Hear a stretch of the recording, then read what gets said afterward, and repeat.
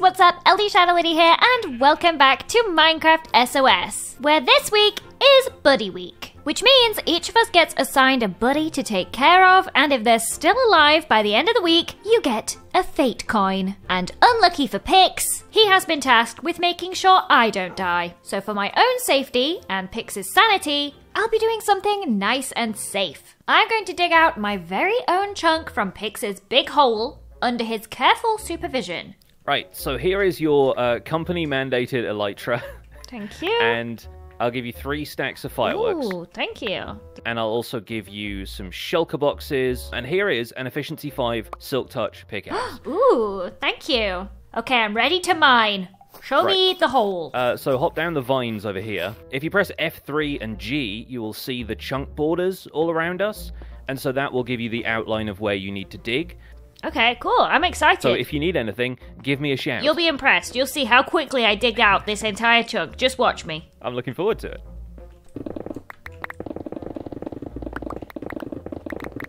Not to be dramatic, but this is the best day of my life.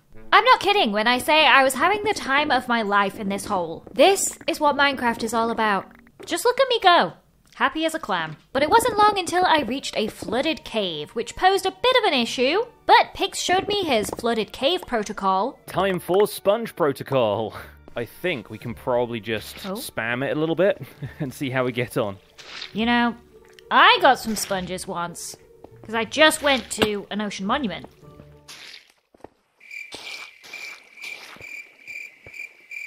Oh, my mic was off. Oh, sorry. Thanks to the sponge protocol, the cave was now drier than my conversational skills, and I could go back to living my best life mining away. And the next hour or so was uneventful until I reached Deep Slate, which is much slower to mine. So from now on, mining out this chunk will require a different approach. So now start bone mealing moss and it will spread to all of the deep slate. It won't cover any of the ore blocks though, so you still get to keep those. Okay. There you go. Ooh, yeah. Genius. All right, well, I'm glad you like it because you're going to be doing this for a little while longer.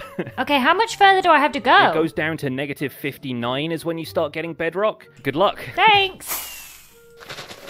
Once again, I was having the time of my life, but it wasn't long before I hit another small flooded section.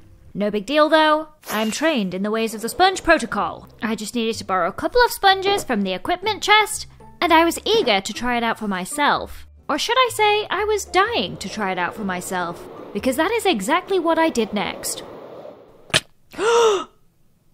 Why did I do that?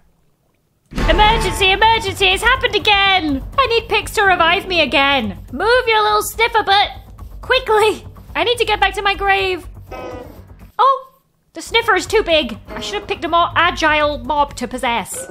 Oh, great. Ooh, a wolf! Can I just borrow your body real quick? I don't have time to lose. If people find out I died to falling again, I will be the laughingstock of this entire server. Hey, guys! Oh, oh no! There you are.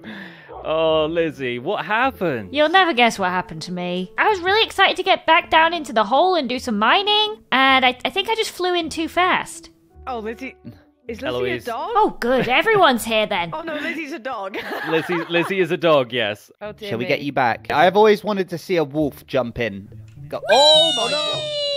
Oh my goodness. Well, I appreciate your enthusiasm as an employee, Lizzie, but I have just lost the challenge because it was my job to take care of you. I'm so sorry. Nobody could have saved me from myself.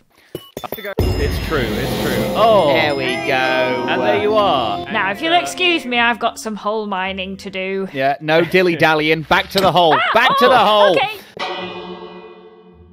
After that embarrassing affair, I had no choice but to finish mining this chunk to assert my dominance. So I continued on with the moss mining method, and as a bonus, Pix said that I could keep everything I found inside the chunk. So when I found these deep slate copper ore blocks, and I suddenly realized how cool they look, I stashed them away in one of my shulker boxes for later.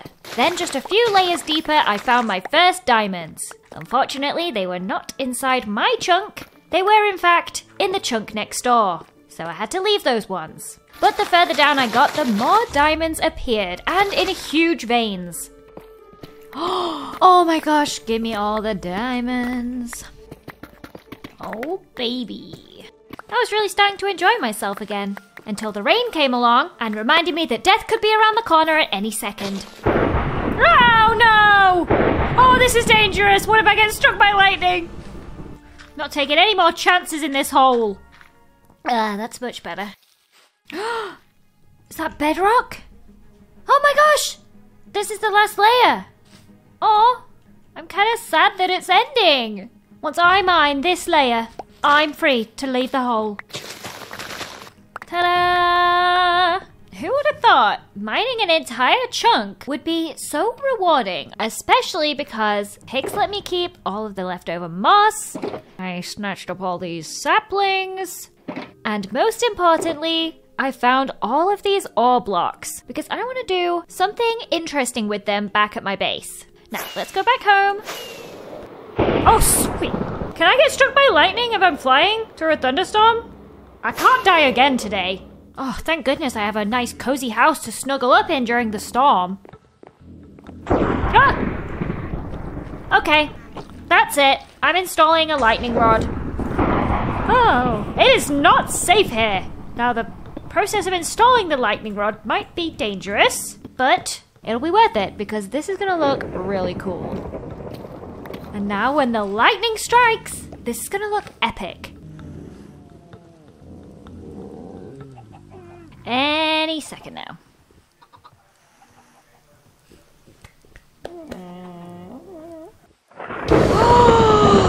Yes! Okay, that is so cool! This is really adding to the sinister ambiance we have going on here. Now, for my next trick, I will organize the disorganized. Decorate the undecorated. So, let's see. Where do I even start? Oh gosh, where do I even start? There's just so much mess. Oh, hello? Hello there! What do you have for me? Whoa! Tiny diamond blocks. Oh, and tiny bee nests. Oh my gosh. I need some of these. Don't you go anywhere. You couldn't have arrived at a better time, honestly. I was just thinking about doing some decorating. I will take your finest tiny diamonds, all of those gold blocks, and tiny bee nests. Thank you very much. And now we can use these to decorate with. But for now, I'll just add them to my pile of chaos. It was about time to stop faffing around and get organizing. And I don't know why I put this off for so long, because when I actually started to get into it, I was really enjoying myself. I was so in the zone that I didn't even notice the wandering trader honking incessantly in the background. And before I knew it, 2 hours had passed, and the mess was gone. The only thing left is my fake coin jar, and I organized the rest of my belongings into this slightly chaotic organization system that you don't need to understand.